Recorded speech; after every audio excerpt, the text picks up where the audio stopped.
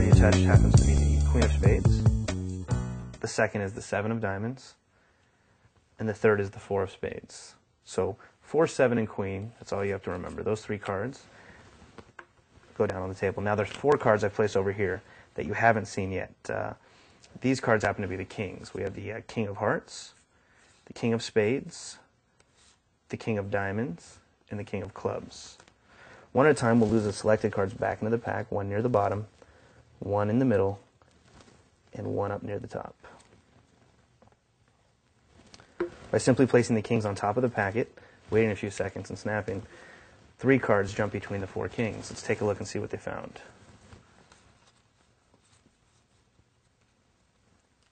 The 3 selected cards, the Queen, the 4, and the 7. Let's go ahead and do that one more time. Again, we'll lose the cards back into the pack. Again, 1 near the top, 1 in the middle, and 1 near the bottom. In fact, we'll go ahead and square these up, making it more difficult. It's now the king's job to find the selections one more time and have them trapped between them again.